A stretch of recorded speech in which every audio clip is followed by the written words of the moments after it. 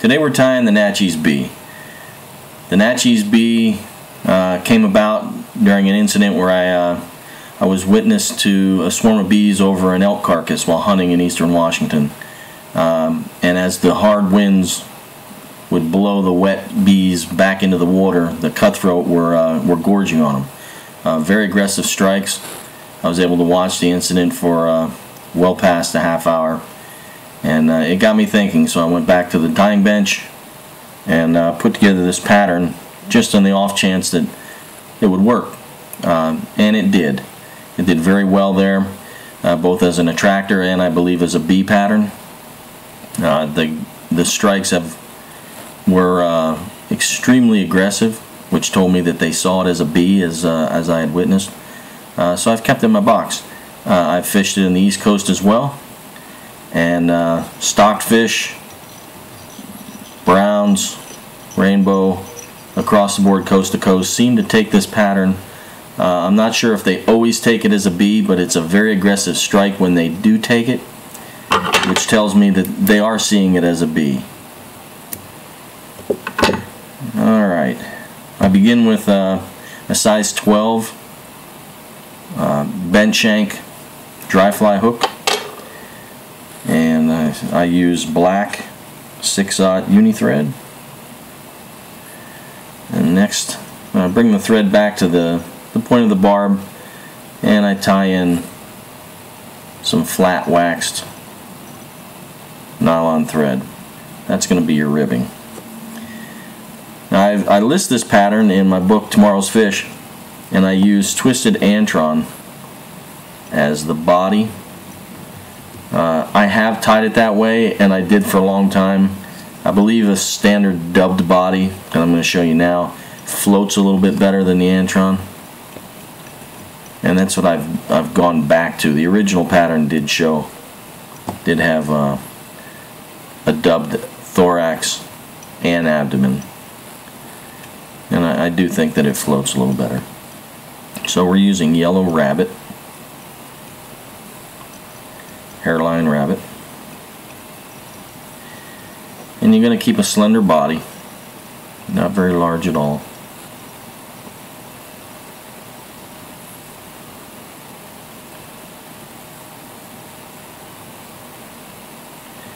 And you're going to dub the body up to about just past the midpoint, about the 60% mark.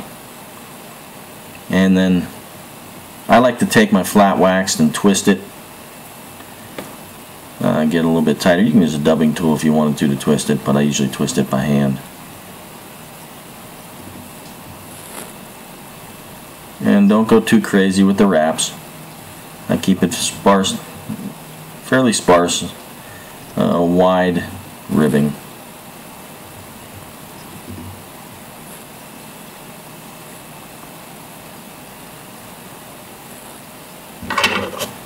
And you're done with that flat waxed.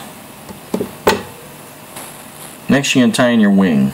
I use light dun CDC for my wing. I sweep the barbs back, and I tie these in delta fashion. I leave the stems in, I do not trim these. And I'll tie the first one in, and I'll give it about 3 wraps, and then I'll pull it in to the length that I want. I tie this with the wings extended about gap length past the bend of the hook.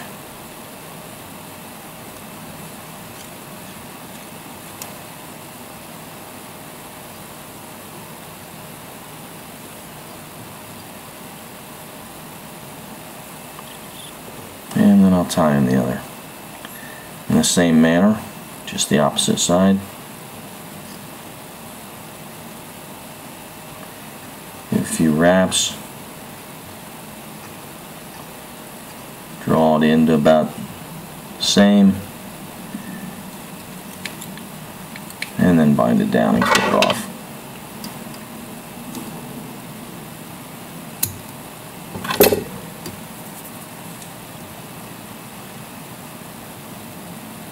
And then I give you your splayed wings. Next, you're going to tie in your hackle. I use size 12 dry fly hackle. I trim the butts to lock it in well, and I tie it in dry fly fashion.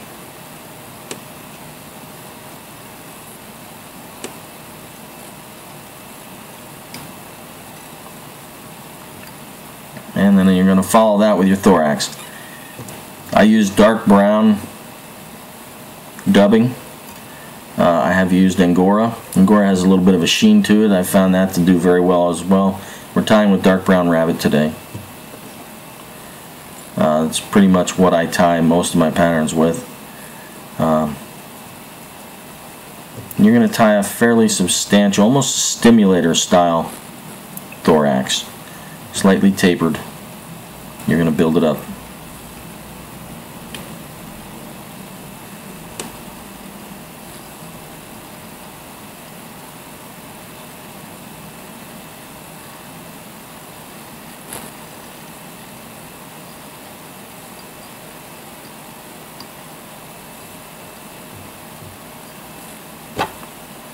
And then next you're going to bring your hackle forward.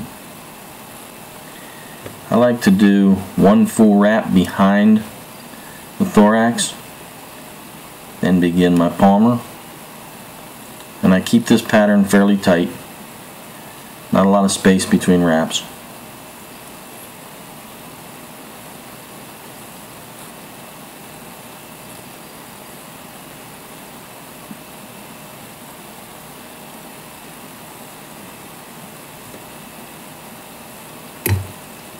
You don't want to include all of the thorax, but you want a heavy hackle.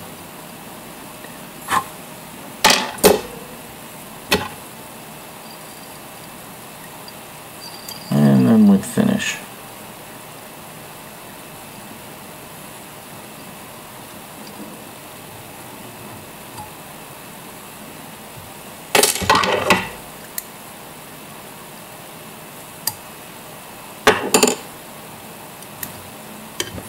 And then last but not least with this pattern,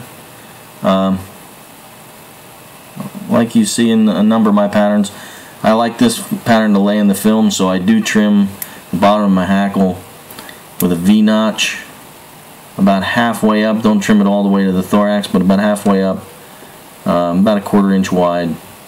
Slide your scissors back, trim that notch. That allows this pattern to sit flush in the film, even with the Delta wings, the CDC wings, and I think it enhances this pattern quite a bit. That's the Naches Bee, or as I refer to it in Tomorrow's Fishes, the incidental hatch. An excellent pattern. I've fished it coast to coast. It's been in my box quite a number of years. I hope it's a good addition to yours as well. Good luck on the water.